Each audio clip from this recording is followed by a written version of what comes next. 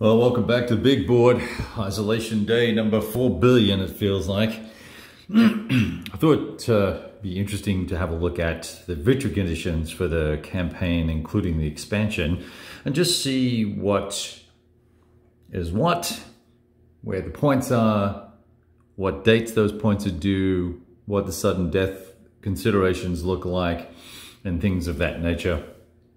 One of the mistakes I had made from some of my prior play, and I probably owe you guys a short video on the Omaha little landing exercise that I went through. I thought the breakout scenario started on the 10th of June, but it does not. It starts on the PM turn of the 7th of June, so the day after or the night after the initial landings.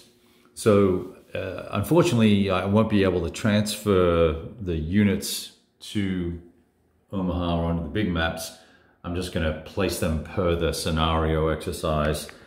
Whatever the setup instructions are there, you know, we'll just go through that exercise as per normal.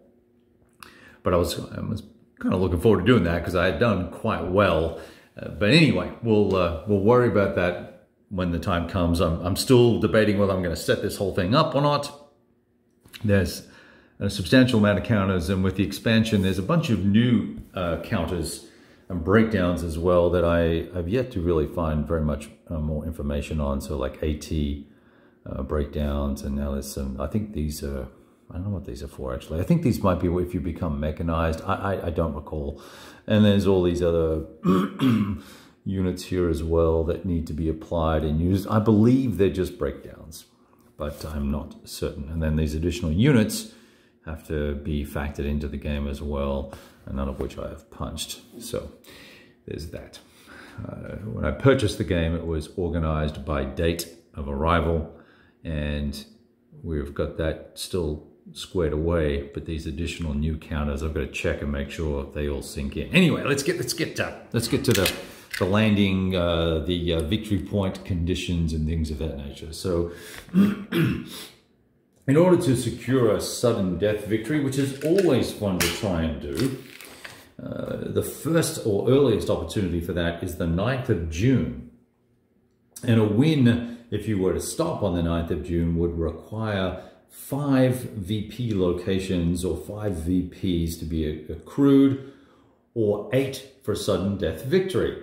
So I was thinking, okay, let's have a look at that. Now we know that the British Beaches and the Canadians landed over here, and they attempted to take Caen, and Caen was a very difficult battle to be fought there, and that's represented in this game by the victory points. So victory points are 4 per hex, all the way through to now I just got to check that because I think it goes down over time. Yeah, so through the 9th, through the 15th, basically, it is 4 per hex. On the 15th, they dropped to 3 per hex. Then the 30th, they dropped to 2 each hex. And the 15th of July, it becomes 1. Just move that back there. It becomes 1 VP per hex, right?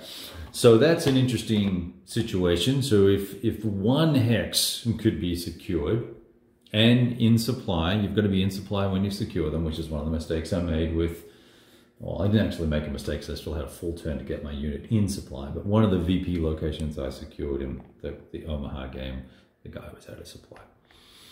Bayou is 1 VP for the entire location, I believe. Is that correct? No, 1 each, right?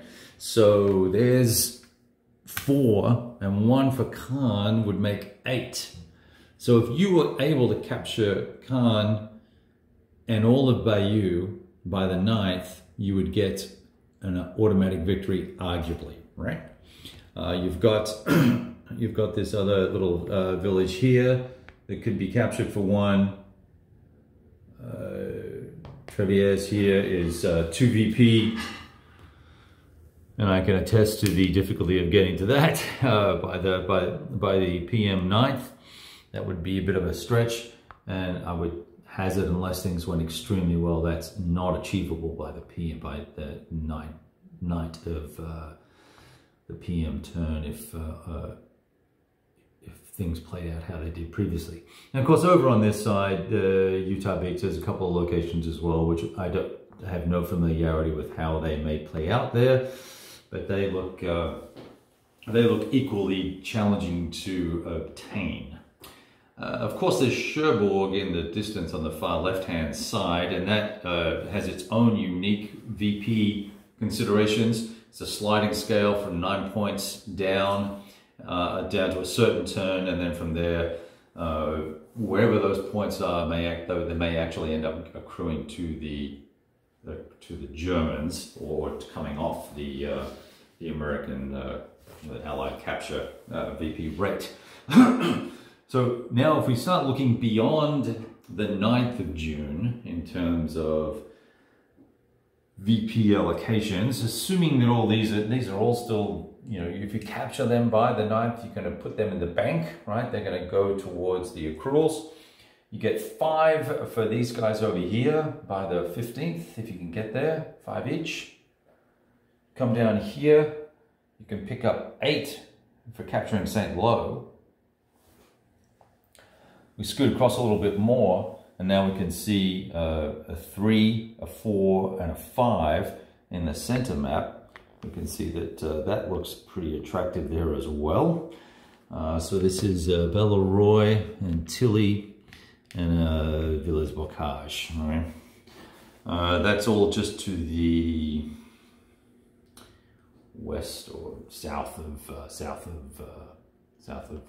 here, right? And then I guess it gets even more interesting. We come down here.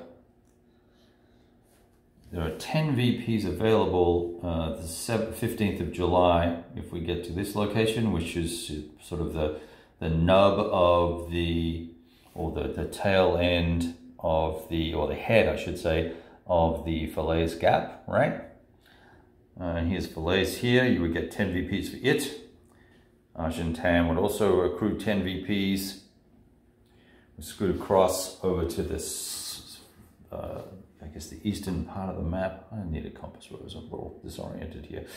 Then 7:30, where we would subtract 5 off this 10 number, but 7:15, July 15th, we would get 10, 10, 10, 5, and another 10 here.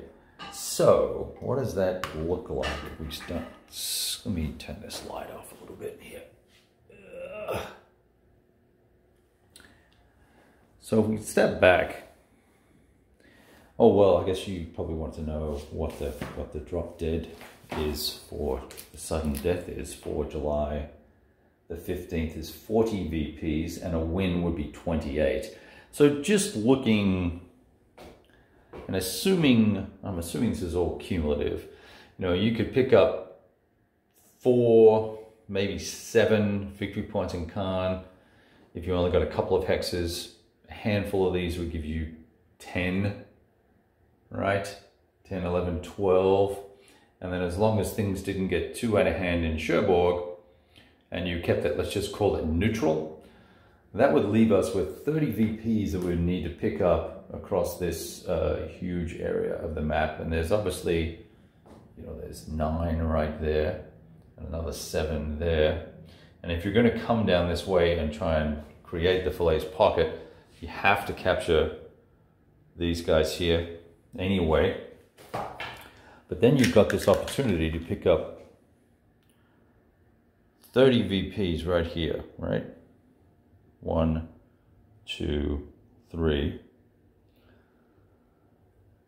And that would just about do it. So you can pretty much understand how this, how the victory conditions are sort of leading you to the, you know, maybe it's the easy win, or maybe it's the historical result, right?